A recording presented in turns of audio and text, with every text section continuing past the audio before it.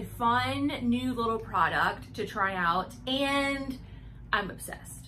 So I thought I would share it with you guys today, kind of explain how it works, and then we would do a little experiment and a little test, and I can kind of prove to you that it actually is better. So I got the Kai Scissors Serrated Scissor gift set. Is that upside down? Sorry.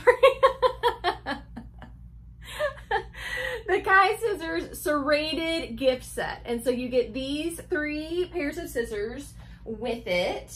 An 8-inch, a 6-inch, and a 4.5-inch. And here they are here, like so. And they come with these little covers on them as well, which is really nice. So I've been using this one a lot lately, especially now when I'm working on so many lightweight, drapey, like summery type of fabrics, like all the rayons that I have in my work in progress and plans piles. So if you think about serrated scissors similarly to how you think of serrated knives in your kitchen, then you probably can already guess a little bit how it works. So on these scissors, I mean, you can't see. I can see with the naked eye. I don't know that my camera is gonna pick it up, but there are a ton of itty bitty little teeny tiny teeth all along both blades of the scissors. And that works to grip the fabric as it's cutting along so that the fabric doesn't slip away slightly, so that you can get a really accurate cut along your pattern pieces, and also the edges are nice and smooth. If you think about like when you go to cut bread, I think bread's the more common thing that you use a serrated knife for.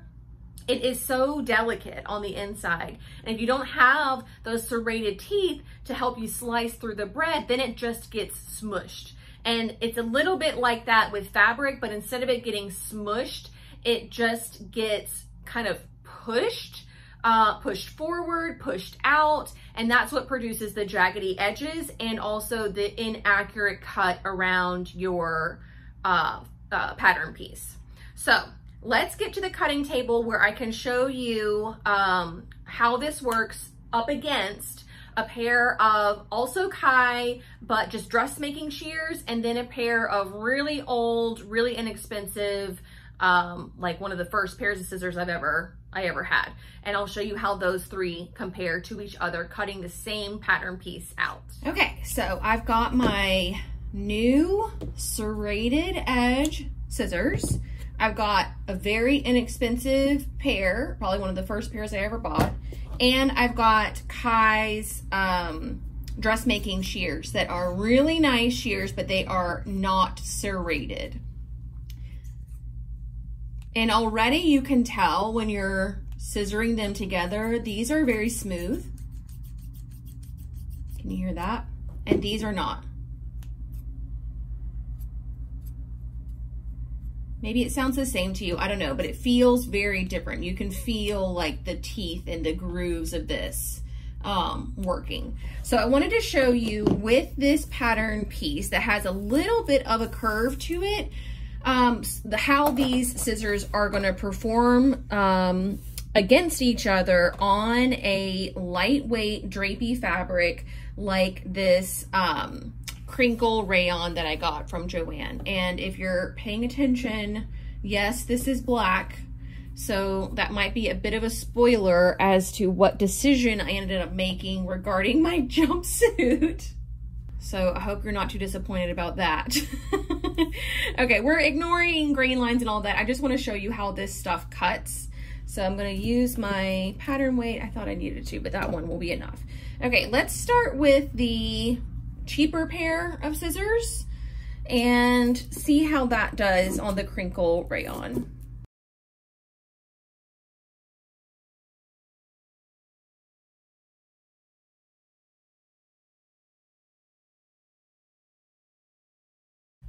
Okay, there we have that cut out, and here are our results.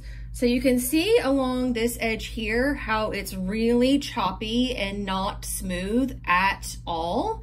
And that's because even though you probably couldn't see it, what's happening is the fabric is slipping forward. As you cut down the fabric, it's slipping ahead of itself a little bit. And so that's why you get these little chunks cut out of it. So we'll put this aside and we'll use that for a full comparison here in a second. Okay, now let's use the nice scissors, but that are not serrated, the dressmaking shears.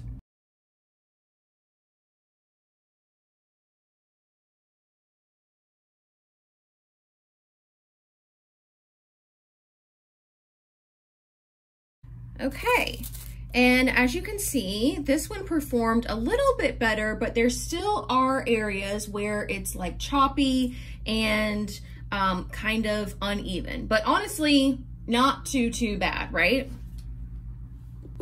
Okay, and finally, let's see how the serrated scissors perform in our little test that we're doing.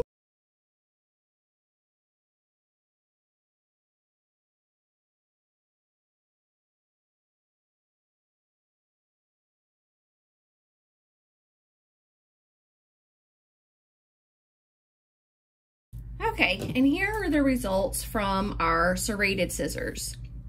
So as you can see, a lot less choppy, a lot more even, and as I was sewing it, before I pulled the paper away, you could tell it was a lot more accurate of a representation of the pattern piece itself. There wasn't too much hanging off of any one cut edge.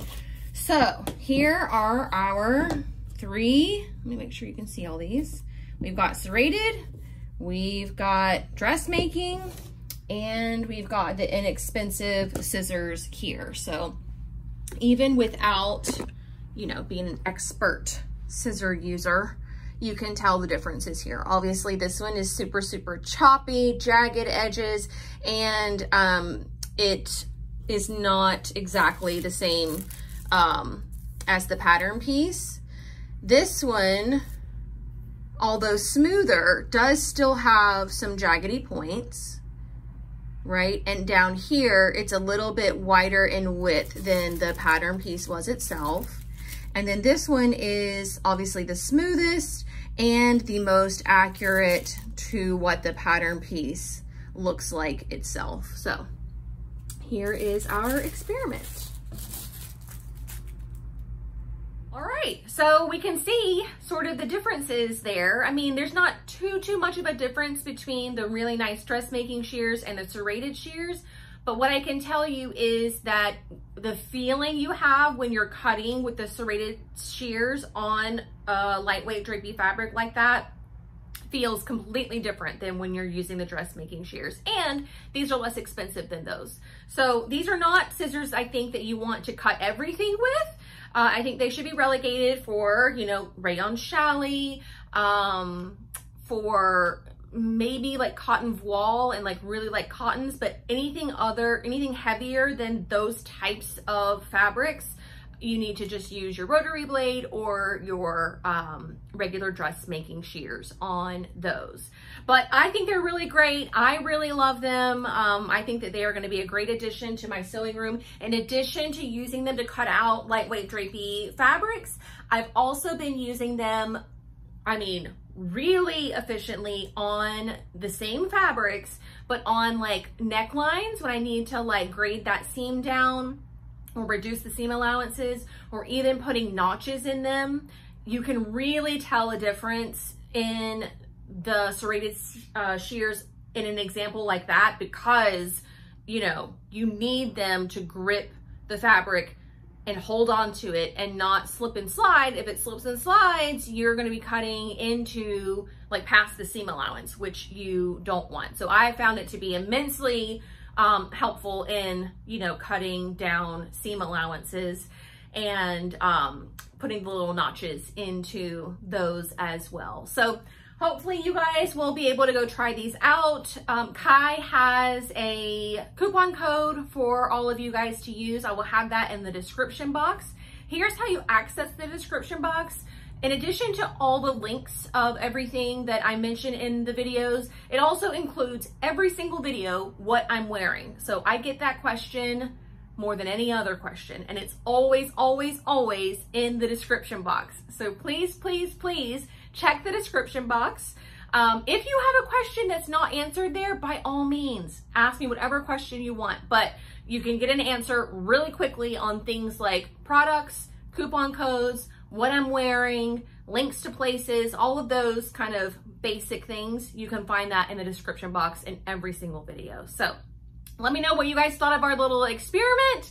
Let me know if you're gonna try out the Kai scissors or if you already have serrated scissors in your collection. Let everybody know what you think about them and how they work and if you use them and if they're helpful, and you know, just spread the word about serrated scissors. Because we do random things like that over here in our little corner of the internet. But yeah, so thank y'all so much for watching. That's gonna do it for me today, and I will see you all very soon. Bye.